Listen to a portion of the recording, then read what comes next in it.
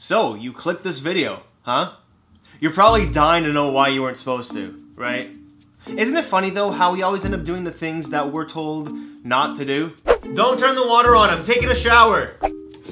Ah! It's something we all start doing when we're really young while our parents are trying to teach us what's right from wrong, but we always end up being that rebellious child anyway. Whatever you do, don't play with fire, okay? Fire is very dangerous. Lighters look cool, but they are bad.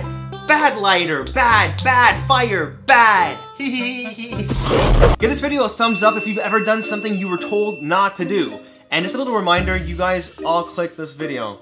So, yes, I know I'm a terrible winker. But there's a lot of things though that we were told not to do as kids that were lies that our parents told us, which had terrible consequences if we did them. Like spending too much time in front of the TV will make you go blind, or drinking coffee will stop you from growing, or being told you can't go outside with wet hair or else you'll catch a cold. These are all things we were told growing up that aren't really that true. But being told you can't do something and not having a reason why you can't do it immediately triggers this need of wanting to do that thing and trying to figure out the reason behind why you can't do it. If you think about it, there's a lot of mystery in being told not to do something. Dude, thanks again for watching my place while I'm gone. Oh, and one thing, whatever you do, don't go through those boxes that are on the floor. Just, yeah, don't. Alright man, see you when I get back. Now I want to know what's inside the box. Why is this such a secret? It's just a box from IKEA. I have the same one at home. Ooh, I bet he's hiding a dead body in here. I should open it.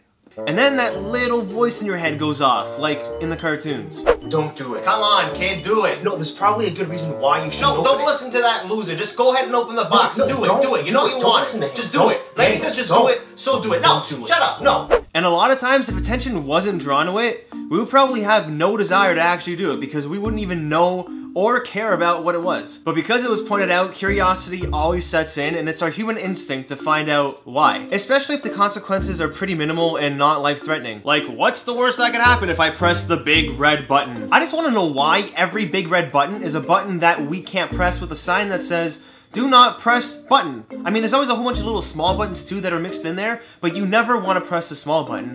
You always want to press the big button. The people who make these buttons are just trying to torture us. What's something you've been told not to do, but you've done it anyway? Leave a comment down below and let me know. And if you like this video, be sure to give it a thumbs up, and you can follow me on all my social media. All my links are below. But thank you so much for watching. Stay fresh, keep smiling, and I will see you guys all next time.